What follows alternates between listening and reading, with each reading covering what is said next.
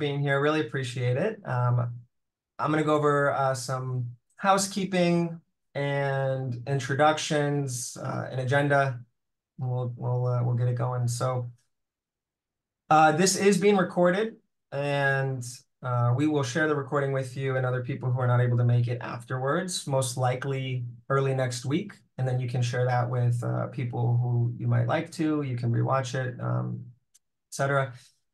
Please don't record it. Don't record the audio or the video. We appreciate that. Everyone can see and hear us okay. I'm assuming if not, we would have been notified, hopefully by someone by now. Everyone can see and hear okay. Can I get a thumbs up or something like that from people? All right, great. Thank you for that. Appreciate that participation.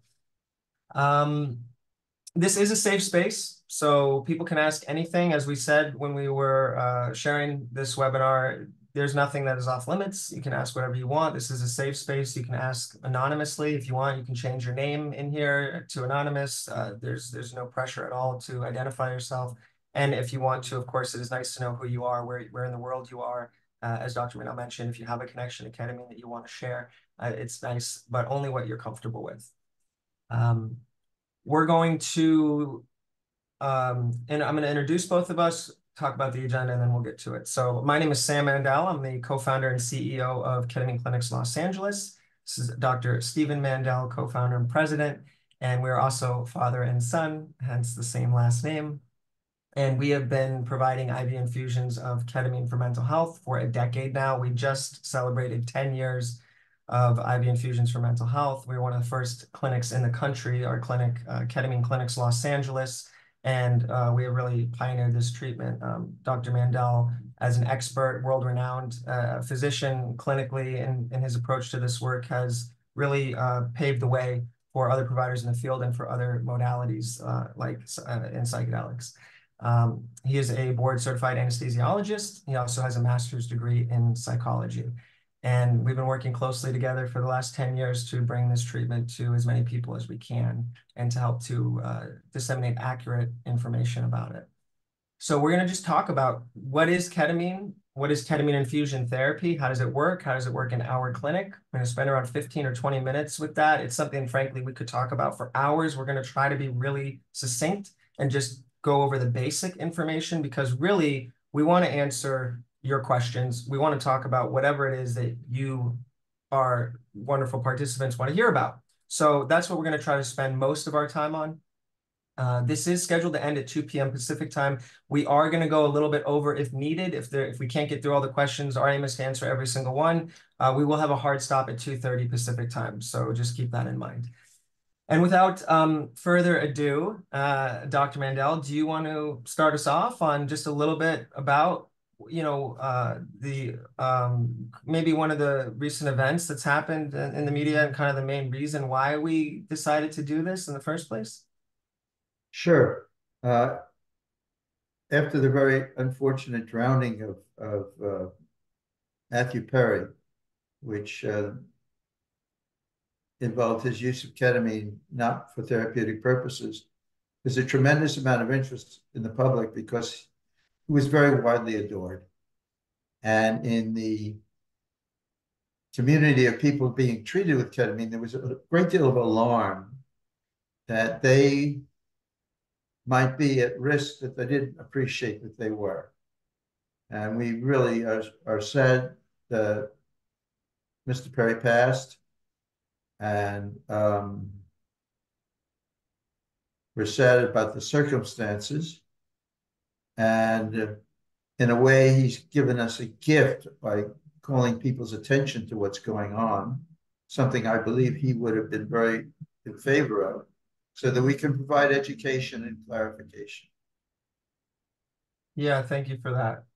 And, it's important for people to understand, just to kind of address this right out the gate.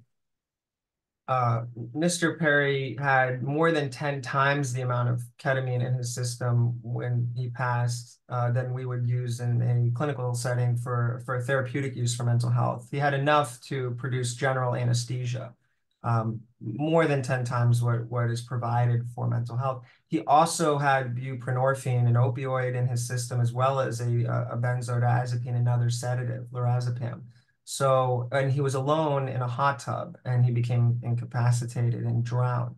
So this combination of variables and circumstances is so far outside of ketamine therapy and ketamine in a clinical environment. There's absolutely no correlation between the two in that. And as sad and as unfortunate as that situation is, we really want to make the distinction and we really want to address the concerns and fears that a lot of people have expressed since this news has spread. So I think we can just move on to a little bit more about what is ketamine for those who don't know, and what is ketamine therapy, and talk a little bit about the protocol. What do you think? Sure. And I don't know how deep we want to get into the weeds. I'm going to stay very high level. And if people want to drill down, let them do so by asking questions. We'll take your lead. But ketamine is an anesthetic approved by the FDA for use in humans in 1970. It became rapidly the most widely used anesthetic in the world and was so for about 3 decades. It's still among the most widely used anesthetics on earth. In the 90s and zeros, it turned out that this same medicine, by a different dose level and different route of administration, was remarkably effective at treating depression, suicidality, and PTSD and associated afflictions. That's how I got involved, reading that, getting very excited about it. I had completed everything short of my PhD in clinical psychology when I went to medical school. And this was like a marriage made in heaven. I could use my anesthesia skills and my psychology skills and relieve suffering, which is what I went to medical school to do. And I turned Sam onto this, and he got also very excited. And I tried this on a few patients who were actually friends and loved ones of colleagues. I was running a recovery room at the time, so I had free use of a facility. And we started doing infusions. And we were just astounded at the results. They were really embarrassingly good. They were like drinking the Kool-Aid good. Like Yeah, can't tell colleagues that because they'll think you're deranged. Anyway, that's what started it. That was in late 13, early 14. And yeah. we had the clinic in 14. Yeah.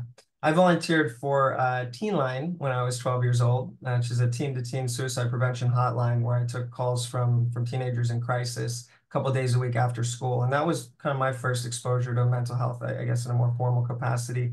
And grew up with a lot of friends and family who have struggled with mental health, addiction, people we've lost to suicide. So this work is personal for both of us. It's near and dear to our hearts, and that's why we do it. So just a little bit about ketamine now. In addition to its use as an anesthetic, it's also used in veterinary medicine as well as human medicine. So a lot of people know of it as a horse tranquilizer or a cat tranquilizer. It's used as an analgesic, as a pain reliever. It is also a drug of abuse that people refer to as Special K and other nicknames that people use recreationally or self-medicate with. So it's a ubiquitous drug with a lot of different uses. And that's kind of one of the interesting things about it is often people who know of it through any one of those areas of life are confident that that's really the whole story behind it. But it's just one part of the identity of ketamine, which has many. So as Dr. Mandel mentioned, in the last 20, 25 years, especially the growing body of research on ketamine for mental health has been expanding, and the safety and efficacy of IV infusions of ketamine for the treatment of depression, PTSD, suicidality, anxiety, and other mental health conditions has grown substantially. I want viewers to know that there's more than 200 clinical papers that have been published on the use of ketamine for depression and other mood disorders at leading institutions all over the world. And you can view these online now at clinicaltrials.gov. At least probably 70 or 80 at this point have results published and available for viewing. So this is way beyond anecdotal. There's a huge amount of research to support this work. And in the decade we've been doing it, we've provided more than 30,000 infusions, and our results are 83% success rate for patients who are struggling. Do you want to talk a little bit more about the treatment, Dr. Mandel, kind of how it works, how ketamine therapy is a little different from some of ketamine's earlier uses as an anesthetic in terms of the dose and the protocol behind it? Sure. I'd like to emphasize what you just said, though, um, because you said a whole bunch of things that may just roll past people. We give intravenous infusions via an infusion pump at doses that are tailored to the patient. When we say we have an 83% success rate, we actually measure that. That's not an average of a couple of months. That's an average of over 6 years of serious paper and pencil measurements like the back, like the mattress, like the PHQ-9. And success for us is a 50% or greater reduction in the depression scores on those instruments. So when we say 83%, we're serious. Not all clinics have that level of success. I wish they did. We don't have a magic. Our big deal is absolute meticulous focus on the patient and what the patient's needs are, and tailoring all of the care to the patient. This is not ketamine. This is ketamine plus care. Ketamine unsupervised can lead to some very bad outcomes. That's part of what brought some of you here today. It can also lead to suboptimal outcomes. And we can talk about that. Other routes of administration can be very effective. They are not as effective. Yeah, some of the others are, ketamine can be used. When it's used recreationally, it's usually snorted as a powder. When it's used clinically, therapeutically, often IV infusions in the way that we provide it. It's intramuscular injections, IM, and also nasal sprays. There is an FDA-approved version that's S-ketamine under the brand name Spravato. It was approved in March of 2019, which is a nasal spray. And there's also sublingual lozenges or troches, which are often prescribed to patients through compounding pharmacies. So there's a lot of different ways that people are prescribing or taking ketamine, both therapeutic and non-therapeutic uses. As far as what we focus on and specialize in, it's IV infusions because the safety and efficacy is so much higher with the IV route. And as Dr. Mandel said, I want to underline that there is value in the other routes of administration, and there are people doing meaningful work with them. And there's also nuanced advantages to the IV route in both safety and efficacy. And I don't know if you want to talk a little bit about some of those advantages, Dr. Mandel. Well, IV enables the person giving the care to adjust the dosage up or down virtually instantly, to stop the procedure if it's not agreeable to the patient. The most important thing in ketamine treatment, if it's to be therapeutic, is set and setting. It was discovered a long time ago. And that it probably counts for close to 90% of the variance. We control the setting. We contribute to the control of the mental set by how we prepare the patient. Again, I emphasize, this is not ketamine. This is ketamine plus care. And the care, although it wouldn't have the same effect without the medicine will not have the same effect without the care. Yeah, that therapeutic relationship is really critical. And, our aim with anyone who we take care of is to really help them to feel first and foremost safe and then comfortable and relaxing in a clean and safe and comfortable environment. So we've gone to great lengths to create a clinic and a space and have a team that's very compassionate, very warm, very welcoming, that has all of the state-of-the-art equipment for safety, hospital-grade monitoring equipment, so monitoring patients' pulse, oxygen saturation, respiratory rate, EKG, and blood pressure, which we feel is important to be done during all infusions. And it's not something that all providers of ketamine are doing, but we recommend as a best practice. We feel is important. We have recliners that are very comfortable. People can lay completely flat in them. We provide pillows, blankets, noise canceling headphones, an unlimited selection of relaxing music, and a really, really tuned in and experienced staff of different levels of clinicians. So this is what the experience looks like for people who may not be familiar.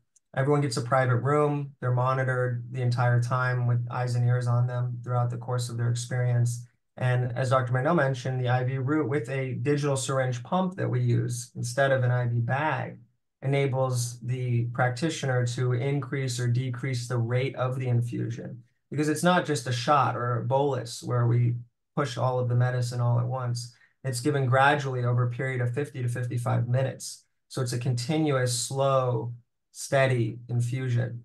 And that rate can be increased or decreased to kind of deepen and intensify the experience or to lighten it.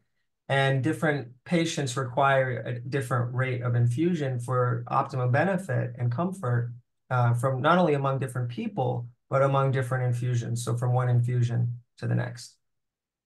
You know, well, thanks for laying that all out, Sam. The patient's comfort, the safety, of course, is paramount, but the patient's comfort level is super important. When I said set and setting account for 90% of the variance, a substantial portion of the remainder is anxiety level. Mm-hmm. The patient who is chill and curious has a much better result than the patient who is tense, anxious, and wanting to be or unable to relinquish control. This is not something we do to people. This is something we do with people. And their trust and their participation are a crucial part of the getting a good outcome. Absolutely. I think it'd be great if we could talk briefly just about kind of how and why the treatment works, and then jump into the Q&A. Maybe you want to touch on some of the science, and I can touch a little bit on the psychological, but I'm thinking that two-pronged aspects of the kind of what exactly is going on and why is this helping people? Well, big picture, our spiritual selves and our mental selves and our physical selves are often not communicating very well.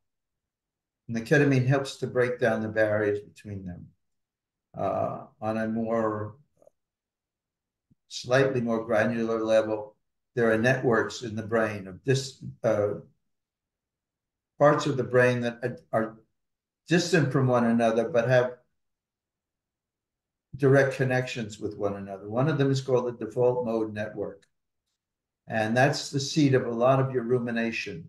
When you're not active, when you're not focused on something, it's your default mode network.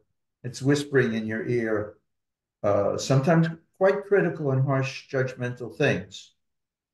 The ketamine turns down the volume of that default mode network and makes the depressed person, who typically is receiving some very nasty feedback about themselves, and enables them to turn down that volume and to appreciate, sometimes for the first time, that there are alternative points of view, and that is a point of view, not a report of facts.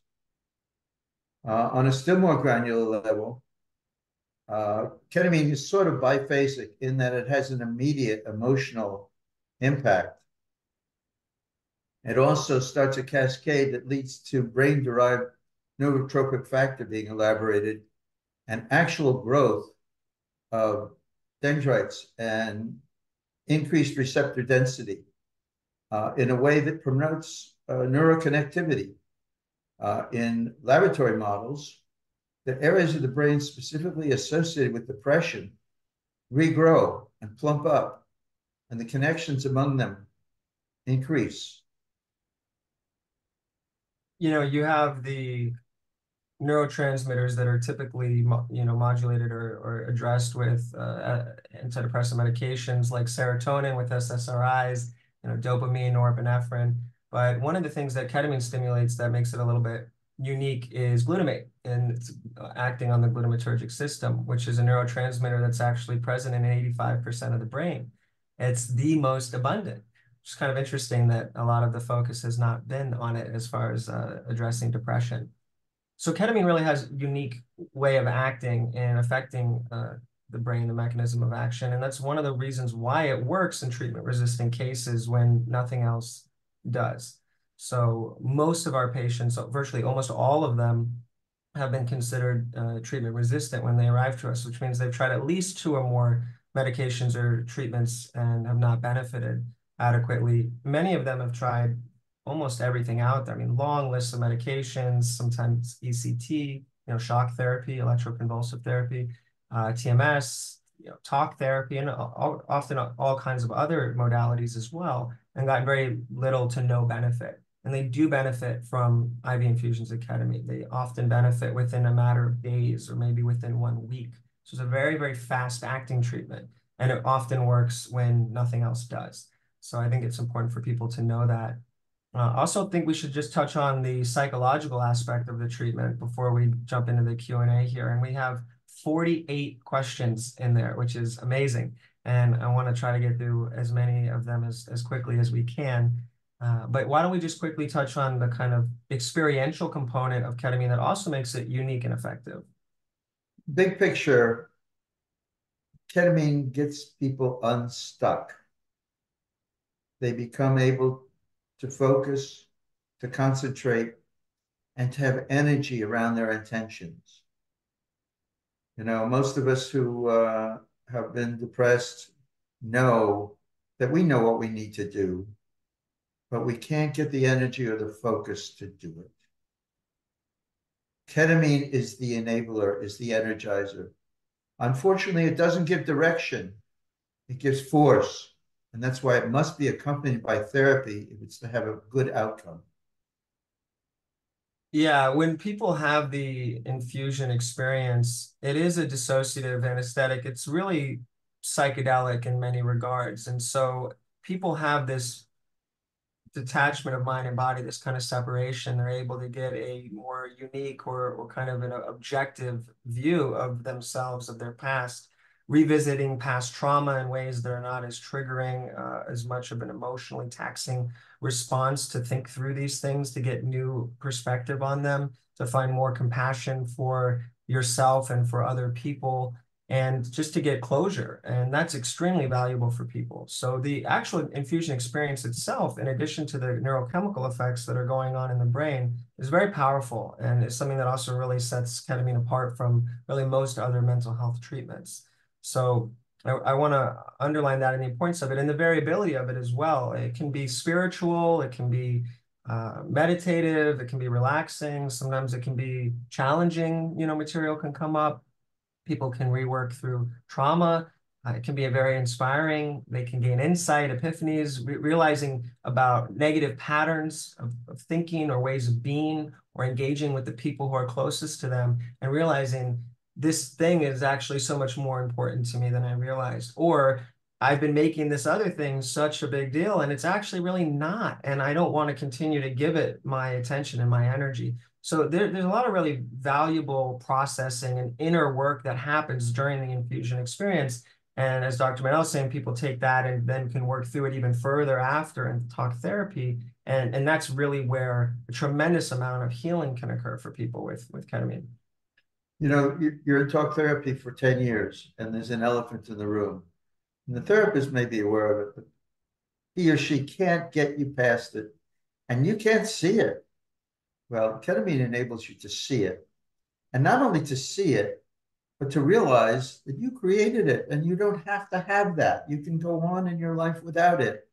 It doesn't have to be about who's better or who's worse, or who's good or bad, or the fact that you're right and your brother's wrong. Of course you're right. So what? You're both beautiful. You're both better off loving one another than you are hating one another. You'll gain nothing other than a kind of weird, not very useful satisfaction from blaming. And ketamine gets you off of that stuff. or enables you, facilitates you doing it. You can't take ketamine and expect all this to happen. Take ketamine and then have the therapy, and this will happen most of the time. That's great. Yeah, again, want to underline it's the ketamine and the care, and it's the active involvement of the patient. A lot of people have the idea that they are going to see a doctor or someone and have something done to them or for them that's going to fix something. And that's not what our philosophy is or what this is about. It's really about empowering people to heal and to find the inner healer in themselves and to be able to do the work that they need in order to have meaningful and lasting change. So without further ado, let's jump into the Q&A. We have a lot of questions, a lot of questions. I hope we can cover all of them. The first question I see here, how come, I'm sorry, but I have to read it because it's so good. How come all the Mandel men are, and I'm not making this up, I swear to God. How come all the Mandel men are so good looking at all ages? That's a great question. Thank you so much for that. I don't know who that was. It says it's an anonymous attendee, but we so appreciate, that's a great question to start with. A fun little icebreaker question. So, Fundamentally, we started out with very lucky genes, and then we are happy. We are doing something we love to do. This is amazing work to be part of, to really transform lives. We haven't mentioned suicide. Ketamine therapy is the most effective reducer or eliminator of suicide that we know of. Not by a little, by a lot. And it works fast and it's safe. And to be a part of that is very, very, very gratifying. And some of it gets reflected in looks. I didn't start out good looking. I got this way from ketamine. Yeah, it's beyond gratifying. I mean, and we tell our team all the time, don't let it ever get old. I mean, any of you can go and take a look at our Google or our Yelp reviews, and you'll see hundreds, literally hundreds of reviews from real patients. They're real people. They're very long and detailed stories of hope and healing. And it just is, it's amazing. I mean, there's no words for it. And the emails we get, the comments, the calls for people say, you gave me my life back. I mean, there's no greater feeling. And we have to constantly tell our team, and we have an amazing team. There's over a dozen of us, psychiatrists, registered nurses, psychiatric nurse practitioners, administrative staff. We're all work together in person in the office. None of us are remote, so we actually are spending time together, and that's how we like it. And we have a tight bond, but we have team meetings and we talk about this and we say, don't let this stuff get old. Don't let it get old just because we've gotten that 200th, 250th, whatever. It's every individual is special, unique, and that is an incredible experience for that person. And it's just so gratifying. So anyways, let's keep it moving. We'll jump into more of these actual questions because there's a lot of them. So this one is actually just another positive one to thank you. Just someone saying thank you for, for your work, for talking about what you've done after Mr. Perry. We can thank you for that. We appreciate that, Mariska. Let's see, what are the potential health risks that could be associated? Great question. How does that risk change in a clinical setting versus home-based? Okay, thank you, Christian. Yeah, this is a great question. So if you want to start with answering that one, Dr. Mandel. In healthy patients, ketamine infusion therapy under the care of a skilled person has virtually no health risks. Please hear me. New paragraph, new sentence. If you abuse ketamine in large quantities for a long time, you may have bladder issues. You may develop some liver or pancreatic issues. There are some people who believe you could develop cognitive issues. There's no good data on that.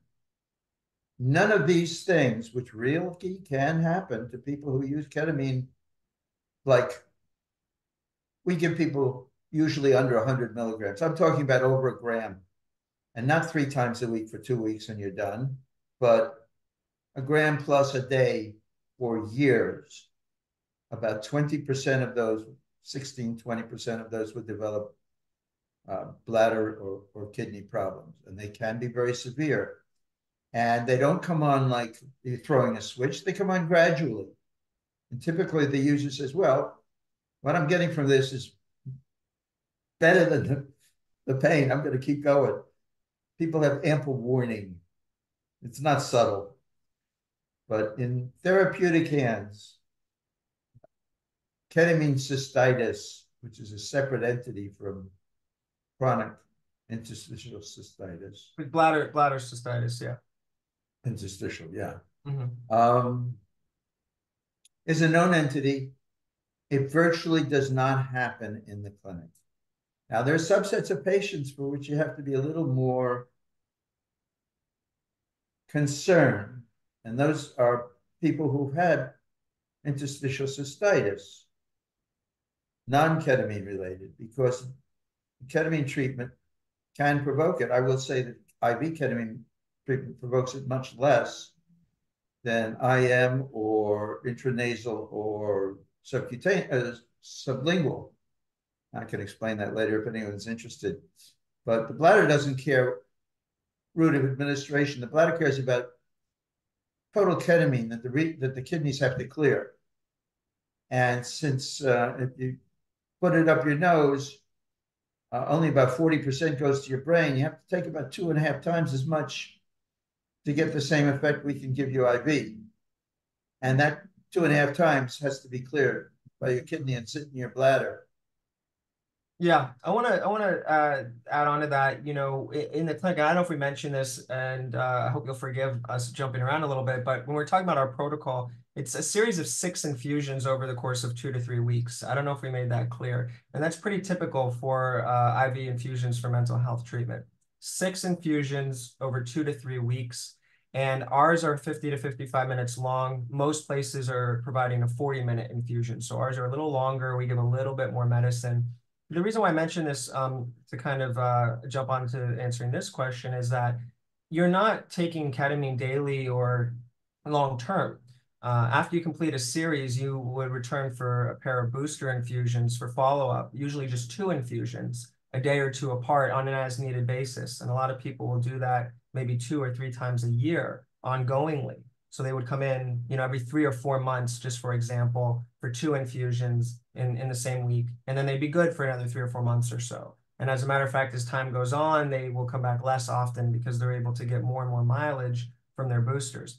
This is a very different model than taking a pill every day, or than someone who's misusing ketamine or abusing it or self-medicating, you could say, with it, and taking it daily or in much, much higher doses. And because of the differences of the bioavailability of among routes of administration, as Dr. Mandel mentioned, IV being 100% bioavailable, nasal being maybe around 40%, people are taking much higher doses to get the effects that they're seeking, which is much more of an intense rush to produce a euphoric experience, which is different from what our aim and goal is therapeutically and clinically.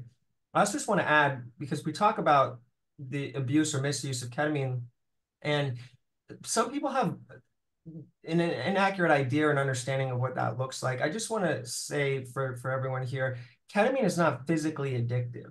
It does not create a dependency in the way that opioids or alcohol or nicotine do, or even benzodiazepines or other medications, often prescription medications that do. Ketamine does not. Some people do use it as a means of escape in the same way that people use ice cream or chocolate as a means of escape or any number of other activities. But it is actually not creating a physical dependence in the way that other substances do. Christian had a second part of his question, Dr. Mandel, that also is asking about risks in a home-based model of ketamine. So I think we should touch on that quickly, and then hopefully we can pick up the momentum here on trying to get through all these questions because we have a lot more to cover. Great. I'll try to be brief. In a clinic, your caregiver takes responsibility for and controls just about everything. The further you move away from that, the less likely conditions are to be optimum for a therapeutic outcome. Now, when you start giving ketamine at home to people, maybe you're very responsible and you have a rapport with them and they work this out with their therapist, so their therapist is available in good proximity to their experience. Maybe they have a good sitter. Maybe can be done very, very well. The temptation for convenience and for profit to do it in a less than optimum fashion, to sell ketamine rather than selling care, is just very, very difficult to resist. Yeah, I mean, I think ultimately home-based, you're not going to be monitored for your vitals or with a medical professional if something should happen. Ketamine is very, very safe, but bad things can happen. You are in a vulnerable state, psychologically altered by the effects of ketamine. It is a sedative. You do feel like you've had more than just a few glasses of wine when you're getting a dose that's optimal for mental health. It's not something you want to be running around on or doing stuff or driving or walking around the house. You might trip on something or dog or a kid's toy or, you really need a controlled environment for it to do it safely. I hope you'll forgive us if we're being a little long-winded. We're going to pick up the pace a little here and try to be more succinct with the rest of these questions. But thank you, Christian, for that one. Those were good. And we have Shira here from Los Angeles, just thanking us for doing this. Thank you for being here, Shira. We so appreciate you. And let's see.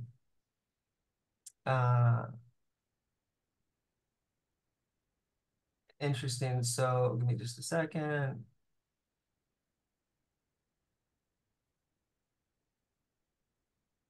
Okay, this one is, does the age of the person taking ketamine matter? How long does the reaction to the drug last?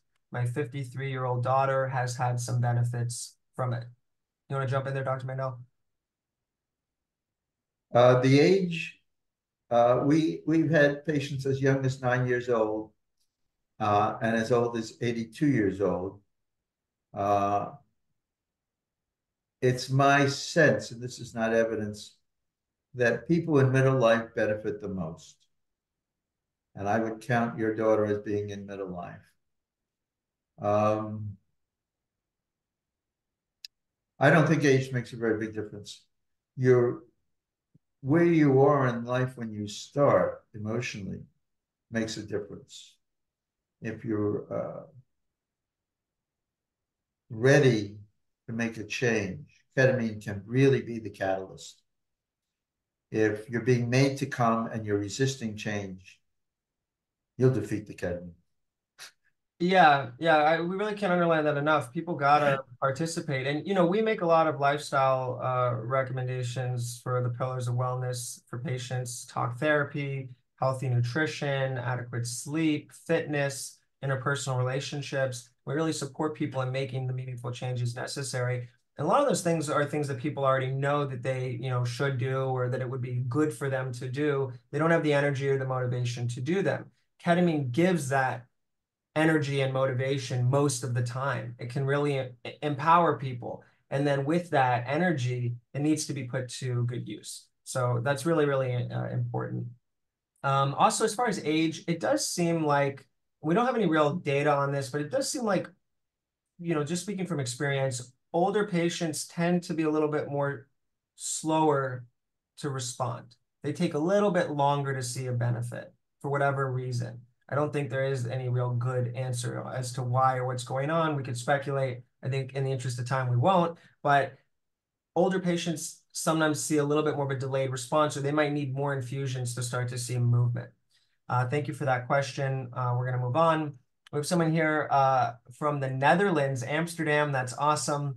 And they said, thanks to your post last week, I signed up for TMS therapy in Amsterdam. And I'd never heard about it before. And I'm so grateful that you all posted about it. And of course, ketamine really helps. And you guys are doing great work. Thank you. That is awesome. Thank you so much for that. That's wonderful to see and hear. We have, let's see. Jason in Oakland, California. He just wanted to say that he had a therapeutic infusion a couple of weeks ago. That's great, Jason. I hope that it was helpful to you. Hopefully you had more than just one. Generally, a series of 6 is really what's indicated to produce the best possible result and the longest lasting result. Actually, a lot of the early research in this area was one single infusion, and it was only about 7 to 10 days that people were experiencing relief. And when protocols were developed to do a series of 6 is when people were actually seeing a more pronounced benefit and a longer lasting one. So hopefully it helped, Jason, and you had more than one. But if not, find someone who can give you more than one. I'm going to skip around here. Let's see. Okay, thank you for that. Someone's asking us to share. Let's see. This is a long one. Bear with me just a second while I read through this.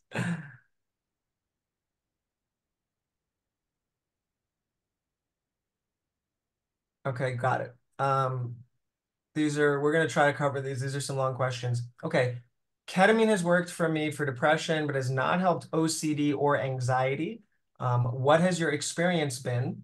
Is there a different protocol for OCD and anxiety? And it goes on, but let's start there. Ketamine works very well for depression and suicidality. It also works very well for anxiety, but less well. And there's a whole group of patients. I'll never forget, this has happened way more than once. Patients saying, this is really great and I feel so much better, but how come you made me so anxious? And when you go back and you talk to them, they were anxious all along, but they were so depressed and they felt so helpless and hopeless and worthless and without any value or self-regard that they didn't really think of themselves as being anxious. As soon as you increase the self-esteem and you get people able to focus and concentrate and start to smell the roses, then they say, gee, I'm still anxious. Many patients are less anxious. Ketamine can work well for anxiety. It sometimes doesn't work nearly as well. We have found anecdotally that those patients do very well with a course of TMS, which seems to take the non-depressed or the treated depressive and relieve their anxiety. And that's a treatment that we've just added to the clinic in this last year, and we're just launching this month, actually, and we are accepting insurance for it. That's transcranial magnetic stimulation. It's another interventional psychiatry treatment, an in-office procedural thing, and I don't want to take a lot of time covering kind of what that is now, but I did want to just mention that, make people aware that that's an option at Ketamine Clinics Los Angeles as well. Just to complete the answer, OCD is the most difficult to get people to leave behind them. People who are stuck with obsessions and compulsions have the hardest time. We've had some good success with disordered eating. We've had some good success with obsessions. But when I say we have an 83% success rate, that's with depression and suicide and some of the symptoms of PTSD. That is not with OCD. What's an average across all mood disorders? We don't measure as closely in the individual ones, but yeah, definitely OCD is much more difficult. The other part of this question is that since my depression has been under control with ketamine, which is wonderful, happy to hear that, I have a maintenance dose about every 6 months. That's great. It's really nice to see. And if I had it more frequently, could it help OCD and anxieties? It never helped the OCD and the anxiety, even during the initial 2 to 3 week 8 infusions. Yeah, unfortunately, if it didn't help you initially in your series, it's not likely to help you later on with more frequent follow-up. And we believe in the concept, philosophically, we subscribe to MED, the minimum effective dose. So we want people to have the least amount of medicine necessary to produce a therapeutic result for them. We don't want people to be taking drugs more than they need to or higher doses. And so, if every 6 months is great to keep the depression at bay, that's fantastic. And we like to see that, as opposed to someone feeling that they might need to come back more frequently. And unless it's likely to produce a better result, we would advise against it. And since the OCD and the anxiety weren't really helped initially, very, very unlikely. I wouldn't say impossible, but very unlikely that they would be helped now. Would you I concur? want to comment though, Yeah. because we have patients who, for financial or geographic reasons, defer their boosters. We monitor all of our patients every single day with a mood monitor.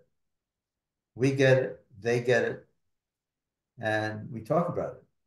And sometimes people really begin to decline, and because of work obligations or geography or wanting to save money, they wait to come in until they're close to or they're crashed. And it's much harder to restore their benefit than people who come in timely. And the people who come in timely, or even a little in advance of need, do much, much better.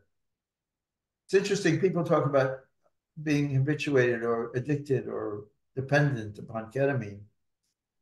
But in our experience, the interval between boosters tends to lengthen, not get closer, with repeated treatment.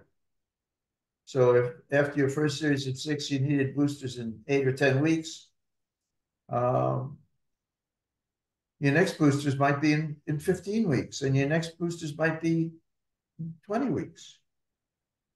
It's sometimes it takes uh, more treatment than 6 to get Yeah. the desired effect. I wanted to point that out in this person's question. They actually mentioned that they had the initial 8 infusions, and we're actually finding that more and more common where patients are requiring, especially the really treatment refractory cases, the really tough treatment resistant patients who have just tried pretty much everything out there, are actually requiring 8 or even 10 infusions in their initial series. So 6 is kind of the standard that works most of the time for most people, and most people do start to feel better within about a week or so of starting treatment. But there is an increasing number of patients who actually need to add on 2 or 4 more infusions at the end of their series. And I make that distinction of extending the series versus boosters because extending the series is in close proximity where there's a stacking effect where you're building momentum upon the effects from one infusion to the next. And that needs to be done in close proximity, whereas boosters are at a later date, usually months later, sometimes even years later, but generally in most cases, months later for maintenance. So this person actually has 2 other questions. If we could try to address them really quickly, we actually have 65 more pending. So I want to try to get through as many as we possibly can. I feel like we're both maybe speaking a little more on each one than we need, but we just like this work and we like being thorough. So thanks for your patience as we navigate all these questions.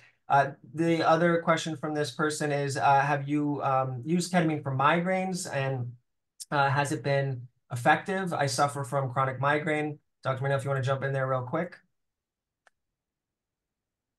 For certain kind of cluster headaches, it's great. For migraines, not so much. And this is being well worked on. We don't, a few years after we started, 2 years after we started, we pretty much stopped doing pain as a specialty. This is really what we've confined our plate to. And so we don't treat a lot of headache anymore because we refer that to other practitioners.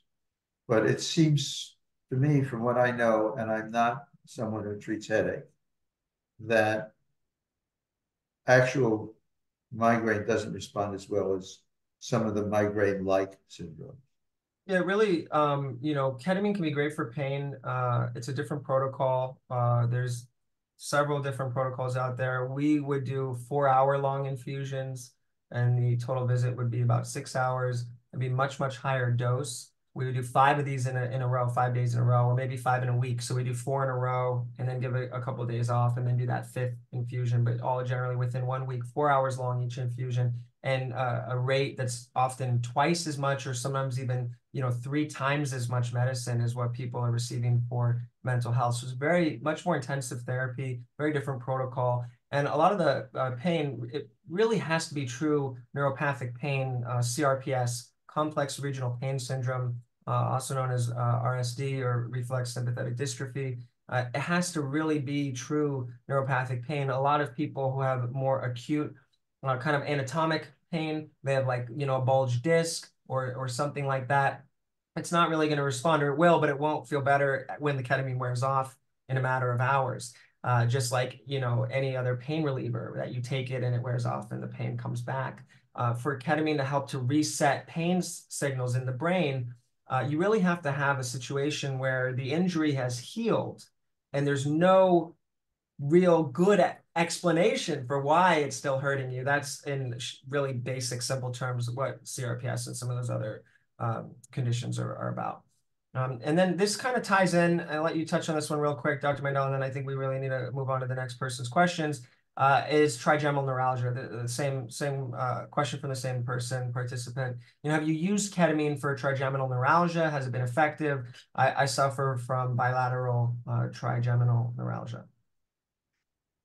I think it's a miracle for trigeminal neuralgia. At least it's been in my clinic.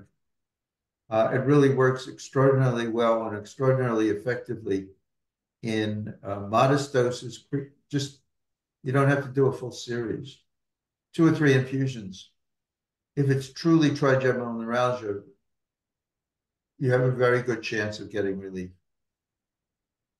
Great. Okay. Thank you for those great questions. I'm going to try to keep us moving, plowing Yeah, ahead. let's do it. Yeah, we still have 64 questions. I love it. It's amazing to see this level of interest. We appreciate it, and we're going to try to be even more efficient in our answers. So this anonymous user says, do most people require more than 1 infusion? Yes, I think we've addressed that by now, but we do provide a series of 6. It's really important. Most patients don't benefit until a day or 2 after the 3rd infusion. Ketamine does work very, very quickly. There are people who have 1 single infusion, and as soon as it's over, they feel the weight has been lifted. They feel amazing. They're inspired. That is not to be expected. That is not typical. It's very possible, but that's not typical. Typically, 2 or 3 infusions before people start to benefit, and you do need to continue. You don't have the 3rd and you feel better the next day and say, great, I'm done. I feel better now. You need to continue to build that momentum, increase the benefit, and also extend it in terms of its duration. That is all linked to how long it lasts to doing this series. And that's for any mental health condition and pain as well. So thank you for that question. We have Gaetano here in New Jersey. Do you guys currently accept insurance for ketamine? If yes, what insurances are covered? And when you guys ready to expand to the New Jersey, New York area? I'll take this one real quick if you don't mind, Dr. Mandel. We are not able to take insurance for ketamine infusions because they don't really pay, except in the case of Kaiser SoCal. We are contracted with them, and they are paying for some of their subscribers to have infusions with us. It is ultimately on a case-by-case basis. It is at the sole discretion of the psychiatrist at Kaiser whether or not they want to make that referral. And if they do make the referral, we will take care of those patients, and Kaiser will pay for it, which is amazing progress. As far as all of the other payers at this time, which we are in network with 10 of the largest payers in California, none of them are paying. We think that will change, and that's something that we're working hard on, but at the moment, no. The reason we're in network with them is for psychiatric medication management. We provide general psychiatry services, your conventional, management of people's prescriptions, and we do accept insurance for that, and patients often have to pay very little to nothing out of pocket for that service, and also transcranial magnetic stimulation, TMS, insurance will pay for it, which is very effective and doesn't have any of the side effects of prescription medications. So that's why we take insurance, and hopefully more payers will wisen up to the fact that ketamine is actually faster acting, safer, more effective, and less costly for them to pay for it, for their subscribers, than the treatments that they're already paying for. As far as when we're coming to the East Coast, I don't know. We'll get back to you on that. We got to have a couple more locations in LA and California first, but we'd love to come out East too. So thank you for that. Let's see. Where are treatments administered? Dr. Mandel, do you want to answer this one? Yeah, we have a purpose-built clinic, a suite of offices in a medical building. Each patient gets a private room with soundproofing, with a really comfortable recliner, with an eye shield, with noise-canceling headphones. We haven't discussed music, but music is extremely important in the therapy. So that's where we administer our care. And our clinic is located in Culver City at the edge of the Playa District, like Playa del Rey, Westchester, where they all come together, for those who might know Los Angeles, just off the 405. and by the Howard Hughes LA Mall. So that's where we are. It's a 5,000 square foot facility. We have a team of over a dozen there, and it's a very, very serene, peaceful, and beautiful site. Thank you for that question. Moving along, someone is saying, I'm not going to say the name because of the nature of the question, but they say he was my psychoanalyst in the 60s. I don't know if they're talking about you, but that's pretty wild.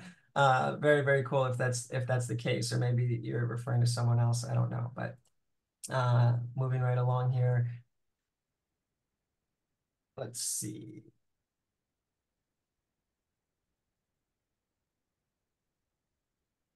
Yeah, some people are saying I can't see the questions. We're going to be kind of revealing them as we go through and answer them. So I'm just kind of opening them up as we go. Let's see. Oh, here's a great question.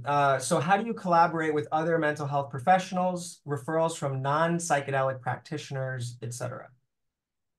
Well, we make an effort to reach out and collaborate with all of the people trying to take care of the patient. We have patients that are blessed with a lot of resources, some of them, and we speak with their trainers and their nutritionists or their dietitians, as well as their psychologists and their psychiatrists. We try to collaborate with everyone who's trying to take care of the patient. Ketamine is not a standalone. Ketamine is a facilitator of all the other things that other caregivers are attempting to do. It makes the patient better able to make use of everybody's interventions. We do it mostly by phone, sometimes by email, very rarely in person. But the answer, I guess, is we collaborate as closely as we are welcome. Yeah, and we have a good diverse team in-house with different backgrounds and skill sets. As I mentioned earlier, Dr. Mandel being an anesthesiologist with a master's in psychology. We have psychiatrists who are double board certified on staff. We have psychiatric nurse practitioners, registered nurses. So any patient who comes to the clinic gets a whole team really behind them to support them. And as far as any of the people on their team outside of our office, we are really big on collaboration and believe in a more, holistic treatment model and working together to really better serve the patient. So we accept referrals, we refer out. There's definitely things that we're not, able to do in-house. We don't provide talk therapy in-house at this time. So we do refer out to a variety of therapists, some who might specialize in, prep and integration or in working with psychedelics, or others who may not, depending on the needs of the client. And then a variety of other practitioners as well. I mean, if somebody needs a good dentist, I'm happy to connect them with one. So really whatever we can do to help. We are looking to incorporate more psychotherapy in-house this year. So we'll be sharing more about that soon. Let's keep it moving. We have who stays with you during the treatment and what is their training? That's a great question that I'll just jump into real quick. So we have the team I just mentioned, variety of clinicians in clinic who are monitoring patients under their direct observation the entire time, and also with hospital grade monitoring equipment of vitals. So generally most of the time it's going to be the RNs, registered nurses, and it's also going to be the psychiatric mental health nurse practitioner or first line of interaction with patients at their visits. And their training is extensive. I mean, they're obviously licensed, credentialed in their training in those ways, RN and NP, but they also have to have BLS, basic life support, ACLS, advanced cardiac life support, moderate sedation training from the American Society of Anesthesiologists. These are things that we require. They're not necessarily prevalent at other clinics, but this is the kind of additional training that we look for in terms of people's knowledge of this treatment and their safety. And of course, they've trained with Dr. Mandel, and we have extensive protocols, policies, and procedures that we've developed over a decade of how to do this work, how to do it safely, effectively, how to optimize it, and how to really just create the ideal experience for the individual patient. So everyone in the clinic is very tuned into creating a very kind of white glove, high level, concierge level experience for every individual patient. Moving along here, we have Crystal, and thank you for I appreciate the hearts and the thumbs ups and the applauses that we're seeing. That's very encouraging. Thank you for that. We have Crystal in Denver, in chilly Denver, and she's with a research organization, and they've conducted research into ketamine for many years. Very cool. And you're presently initiating a study into ketamine treatment for safety and effectiveness, and you're excited to learn from us both. Well, that's very sweet. We are excited to learn more about you and your research. Please reach out to us. We also have a lot of data that we've collected over the last well, we've been doing this work for 10 years. I'd say we haven't been good about collecting data except for maybe over the last six. First, 3 or 4, we weren't as cognizant of that, but definitely 6, 7 years, we have a lot of really strong data. We would love to publish some research with that as far as what we're finding. So maybe we can talk about that sometime after offline. So thank you for that, Crystal. Moving along.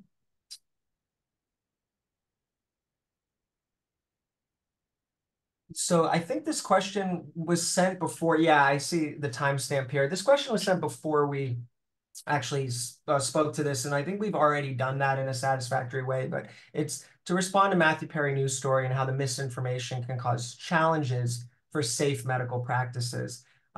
Is there anything else that you would want to say about that, Dr. Mandel, or do you think we covered that piece? I think we covered the case, but the point is the media, and you'll have to decide for yourself whether it's uh, ignorance or innocence or something else, loves to conflate disasters in ketamine with the therapeutic use of ketamine. It gets more clicks and it serves their sponsors. Frankly, the ketamine is very cheap. It's the care that costs a lot of money. If ketamine goes head to head with any other antidepressant, ketamine wins hands down. And for that reason, there's a tremendous effort to dump on ketamine because it just ain't going to be vanquished in a fair fight. It just is so much more effective and safer and faster that anyone who doesn't have an issue or an interest in getting something else sold is going to come down on the side of ketamine therapy. Yeah, there's been no cases, not one single case that we could find of ketamine causing death in a therapeutic or in a clinical environment. In the very few times there was a meta-analysis done where in overdose cases, there were only around like 350 or so that were found where ketamine was present and that actually resulted in death. And virtually all of them were combining other drugs. It's not just ketamine by itself. And about 350, total on the internet that we could find, really small number. There's actually around 140,000 alcohol-related deaths every single year. There's well over 100,000 that pertain to opioids. So just to put things into perspective, you know, deaths that are even where ketamine is even involved in those cases are exceedingly rare. And that's one of the reasons why the media and others like to latch onto them and really make a big deal about them, because they really don't actually happen very much. And it also, as Dr. Mandel mentioned, ketamine really disrupts the status quo. It really takes away market share from higher margin, less effective treatments. Yeah, just to go back to Mr. Perry. Mr. Perry, associating Mr. Perry with ketamine is it's very unfortunate. And yes, he did die with ketamine in his system. It has nothing whatsoever to do with the medicine we're using for therapeutic purposes. It's the same molecule, but nothing else about it is related. Yeah, and if I could just add quickly, I mean, for those who are listening and wondering, well, why is ketamine so wonderful and why are people bashing it? Well, the patent is up. It's a cheap generic drug. It's low margin.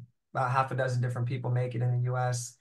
There's no real gain for any individual entity on ketamine, being protected or promoted or marketed. Whereas there's tremendous monetary gain and other gains in ensuring that alternatives are protected, defended, marketed, promoted, et cetera.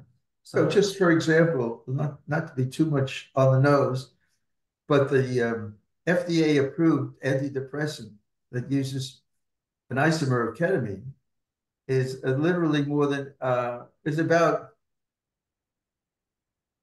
300 times more costly, 300 times more costly than ketamine, and it's less effective. Yeah, you're talking about S-ketamine nasal spray, and that's largely a result of the route of administration. It's not because the drug itself is that Not the good. molecule. But it's about 40% effective, whereas IV infusions in our clinic are 83% effective.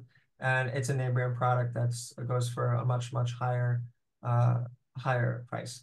Um, Moving on, where is ketamine? This is an interesting question. Where is the ketamine sourced from? We get it from pharmaceutical distributors and manufacturers, legitimate channels of acquiring any kind of medical medicine or medical product as a clinic. Let me see what this next one is. Sorry, some of these are a little bit long, so just bear with me.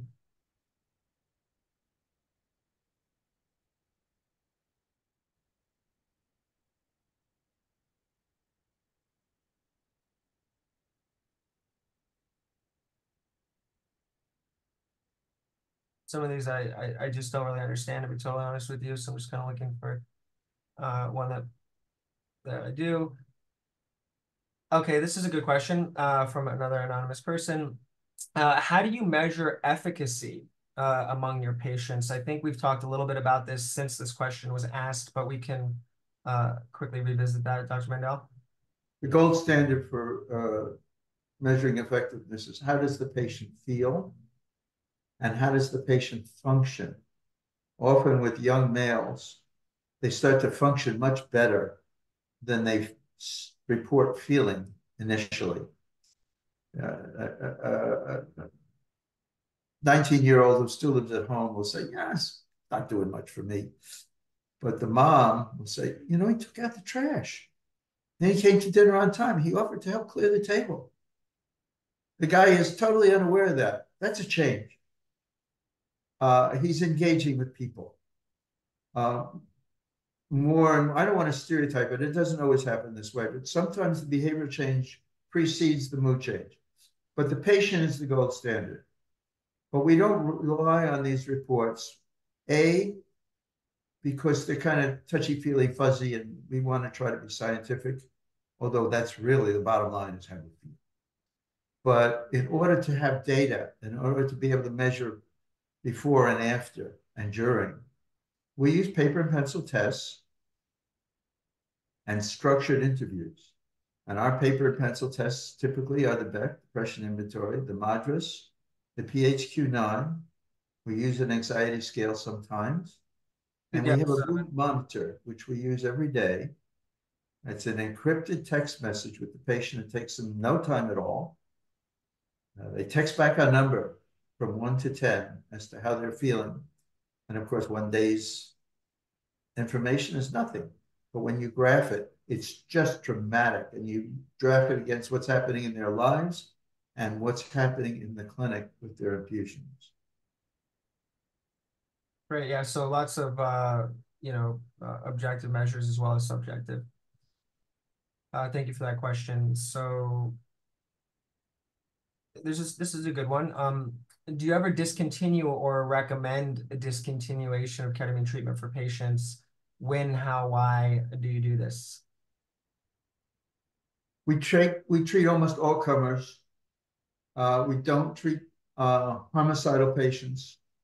We don't treat bipolar patients who are hypomanic or severely hypomanic at the time of treatment. Sometimes, and it's not common, but sometimes hypomanic patients or bipolar patients become amped up a lot during their series. In that case, we increase the interval between infusions or actually suspend the series pending better modulation. We also like them to be on stabilizers, although unlike a great many other places, we don't make that a requirement. Great. So this question is, what medication interactions are you concerned about? Do you require patients to discontinue, wash out from any other medications, which and why? I'll kind of take that one real quick. So medication interactions, there's not too many. There's not really very many contraindications with ketamine. We do ask that people try to space out the use of their benzos a little bit, maybe abstain 6 hours before and after. It's not dangerous. It's not going to cause problems, but it can kind of blunt the response to the ketamine. So we ask if possible that people are able to do that. You want to add to that as well, Dr. Mandel? I would. There's one medicine that's very useful that can be a problem Lamictal. directly with ketamine, and that's lamictal, Yeah. lamotrigine. Hmm. In our clinic, we are pretty, and we're not, we really don't want people to have lamotrigine before or after their infusions within 6 hours. Yeah, that can just cause a rash that's rare but can be dangerous. So that's one of the reasons why we ask people not to It take it. may also blunt the effect. Yeah, as far as like washing out, no, most people continue to take the medications that they've been taking. We are advocates, as I mentioned earlier, of the minimum effective dose, of simplifying. Polypharmacy is a real issue in this country. A lot of people taking a lot of different medications, having a lot of very negative side effects, taking more medications to deal with the side effects of their other medications, and it's a very vicious cycle. So for anyone who wants to reduce the overall medication load, we are happy to work with them on that. Dr. Mandel, our psychiatrist, can work with them on weaning off of meds or simplifying that regimen if that's something they want to do. But it's not a requirement and it's not necessarily a benefit from treatment. This is a good question. Knowing that psilocybin is not yet legal in California, what is the difference between ketamine and psilocybin, and how are the results different? I don't know if you want to briefly speak to that one, The Dr. Mandel. ketamine is a medicine that was approved in 1970. It's been given literally many billions with a B of times under clinical circumstances over more than 50 years. Um, Psilocybin has been given for millennia as a sacred plant, and or it's where we get our psilocybin from mushrooms has been used that way. Psilocybin as a therapeutic agent has tremendous promise. I'm very optimistic about it. I don't want to step over my optimism, the unbridled enthusiasm for something we know nothing about, really.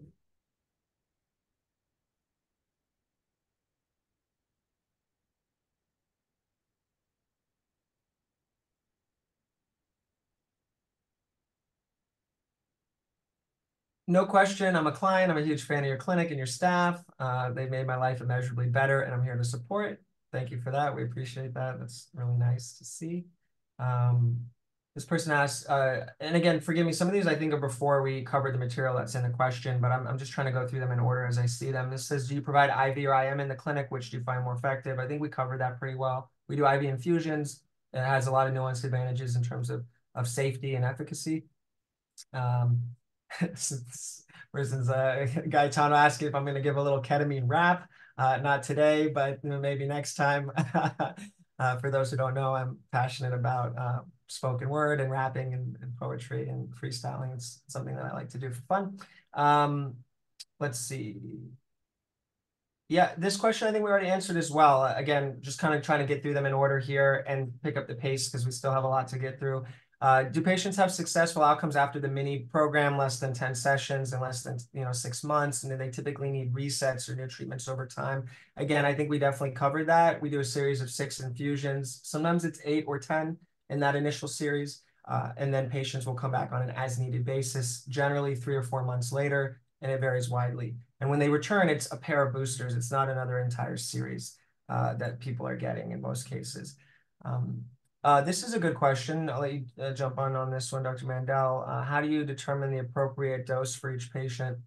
They actually said microdose, but we're not actually giving microdoses because a microdose is an imperceptible amount, but we are actually giving enough that people are altered by it. So it's not a microdose, but it is sub-anesthetic. It's a smaller amount than is traditionally given to be used as a sedative. So Dr. Mandel, how do we determine the dose for patients? It's a great question because the original research on ketamine therapeutically gave 0.5 milligram per kilogram over 40 minutes.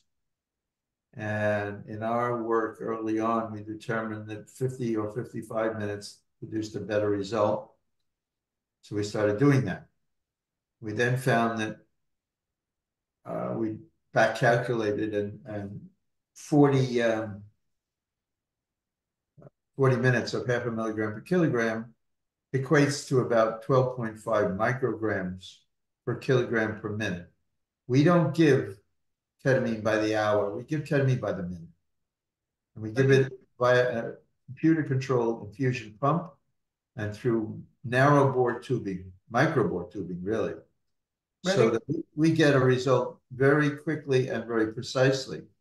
We start our doses at 14 micrograms, which is a little more than 12 and a half. And we, unlike many clinics, we escalate our doses during infusions, because if you give somebody uh, X amount of medicine on day one, and then you give them X amount of medicine on day two, they say to you, how come you didn't give me so much medicine today? Because their being and the ketamine is starting to work together, and it takes more ketamine to get them where they need to go to do the work. Very important to be able to escalate doses both within and between infusions. Thank you for that. I'm going to try, I know we're getting close to time here. I want to try to run through some shorter, quicker ones and kind of ping pong these a little bit. Do you see in the foreseeable future Medicare coverage? I think it's very possible. We're hopeful for it. Again, I think a lot of payers are really focused more on money than they are on the overall, goodwill or benefit to the public.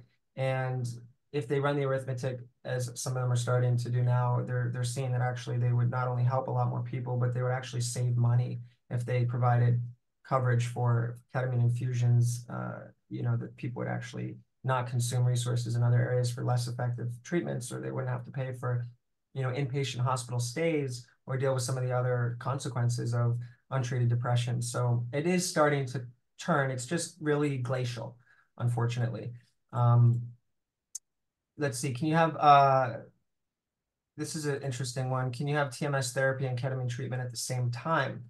Yeah, there are people who are doing that. We're not intending to initially, as we're just kind of getting started with TMS. We're going to keep those two as separate treatments for now. But there is some interesting people doing some interesting work with that, where they're actually providing them together. And the two treatments combined form almost a third treatment that's unique. It's not like just doing two different treatments together. It really creates its own sort of synergy and its own separate thing. And some people say they've gotten good results. I'm not aware of really much research in that area at all, though. Any real data on it. Are you, Dr. Mandel? No, I'm not, and I like your answer. Yeah. Okay, great. Will the recording be available to us? Yes, it will. We're going to email this to all of the participants and to those who could not make it. Let's see. Okay, this is a good one from Sandy. So let's say someone has never done ketamine and was nervous on how they would feel. How would you explain the feeling to set them at ease? Well, it's not like anything you've experienced before. So you need to increase your trust quotient and your curiosity quotient.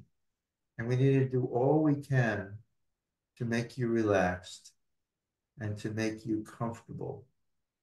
And come into it with hope and expectation rather than with concerns about being harmed. You will not be harmed.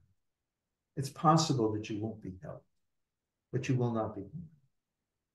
Yeah, and I also just add to that to say, because we're providing IV infusions, we can decrease the rate of infusion to lighten the experience a little bit, the intensity of it, if you are anxious or uncomfortable in any way. And we can stop it. And ketamine has a very short half-life, and it wears off very quickly. And so if we stop the infusion, the effects are going to dissipate rapidly. And you're monitored with hospital-grade monitoring equipment. We have an incredibly attentive, compassionate team of medical professionals, where we have a very clean, quiet, and safe environment, and we're going to be there with you the entire time and to make sure that you're taken care of, so you can trust that you're in good hands.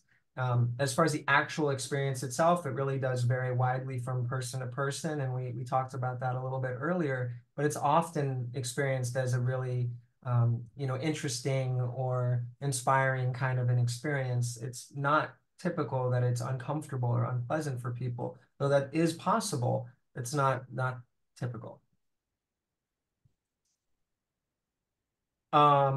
Let's see. This one is asking about price. It's a good question. So this person just asked about pricing. So we charge $3,900 for a series of 6 infusions. And there's a $300 intake fee up front, and then it's $600 per infusion after that. So that's the pricing. We offer interest-free financing as well through a couple of different options. People have 6 months or can sometimes elect for more than 6 months to pay it back without any additional fees. Um, let's see, keeping it moving here. Are you guys training staff now or preparing for when MDMA obtains FDA approval? I heard it might be approved for PTSD by August 2024. We heard that too, and we're real enthused about it. And we're real admirers of Rick Doblin, and we really think he's just done amazing work. He really deserves it. All his accolades. It's a new drug. We are very, very, very empirical. If it helps suffering, we're going to use it. We're excited about MDMA, other psychedelic medicines as well. Also, hats off to Doblin for his, championing this cause for 30 years. It's absolutely incredible, and it does look like it's going to happen with MDMA sometime next year. Very exciting. There's still so much to uncover as far as regulatory environment and requirements in what is going to be most optimum for patients and the settings, affordability and accessibility. There's a lot that needs to be uncovered still of how exactly that's going to fit into the clinic, but we're very enthusiastic about it. And if you look at the results of MDMA-assisted psychotherapy for PTSD in their trials, it's just unbelievable. Like really nothing else that we've seen. Though I will say ketamine is extremely effective for PTSD. So let's see here. Next question. Does this treatment help ADHD symptoms? I would say generally no. It might help a little bit with attention or focus or quieting the chatter in people's minds, but it's not exactly a treatment for ADHD. That's definitely not an indication that we typically would recommend it for. Dr. Mandel, this question is, do you treat addiction? And if you do you dose it similar to mood disorders? Great question. Ketamine is extraordinarily effective for opiate use disorder, for alcohol use disorder, marginally effective for tobacco use disorder, but it's amazing for alcohol. It's amazing for opiates. We prefer to treat people who are no longer dependent on these substances. It's amazing for people who come in having been abstinent and starting to have cravings, and helping them to reduce or eliminate their cravings, or at least give them the pause that keeps them from going down that rabbit hole.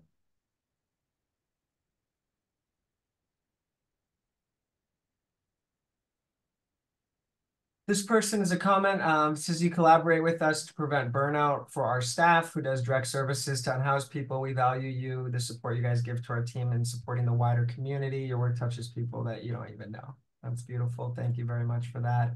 I'm grateful for you and the work that you're doing and the opportunity to be of service. Let's see. Not a question, but more of an experience. This is from Michelle. I went through loading ketamine therapy in 2020 here in Austin, Texas. I had severe treatment-resistant depression and suicidal ideation for decades. This treatment literally saved my life and 100% cured me. I'm so grateful that I found this. That's amazing. I love that. Thank you for sharing that. Let's see. Hopefully we can just get through a couple more questions. I know we're getting really close to time here, and I'm really grateful for everyone who has stayed on with us and is interested in continuing the conversation. Let's see here.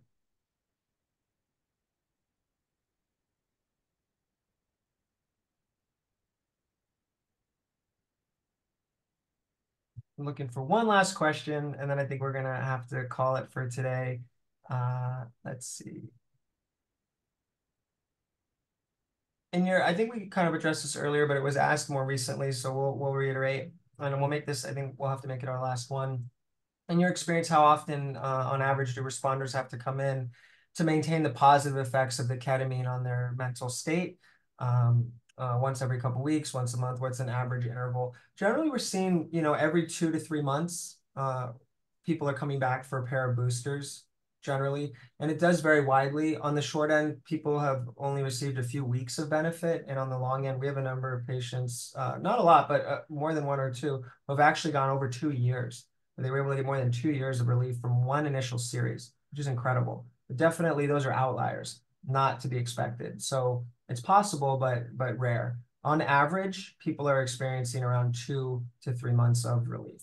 And generally, as they're able to really embrace the lifestyle changes and continue to come back over time, they come back less often. You want to add anything there, Dr. Mandel? No, I think that was good. So What will you say in science? The standard deviation of the average duration of beneficial effect is extraordinarily broad, as Sam points out. It's from weeks to years, and I think the modal is about 3 months. And as I said earlier, the interval between needing boosters tends to lengthen with treatment time. let's do closing thoughts. It's 2:30 Pacific time. There was 46 more questions that we didn't get to. I think we're going to have to answer these in one of the questions was a suggestion that we answer some of these offline, which I think is a great idea, and we will do. We're going to read through all of them. We'll either send out some sort of an email, or maybe we'll do a video where we can quickly address I'm laughing at myself using the word quickly, because if there's anything that we're not great at, it's being quick, but we just have a lot to say. We're passionate about this. But we're going to try to very succinctly address the rest of the questions offline and then send them to participants and to those who couldn't be here. We might add some to the Q&A, FAQ section of our website. We may do a video and send that out, or just send an email, but we will try to continue to keep this conversation going. I want to sincerely thank you all for staying this long. I want to thank everyone who came, even to those who had to leave. I hope that you got value from this, and we are here and available. If people want to contact us, you can contact the clinic. There's a lot of very good information on our website, ketamineclinics.com. You can call us 310-270-0625. Again, that's 310-270-0625. Consultations are free. There's no obligation. We're passionate about this work and about educating people on it. And maybe we'll do another webinar sometime. This was definitely a fun exercise. And again, I really sincerely thank you. I hope you got a lot of value from it. We definitely learned as well. All right, take care.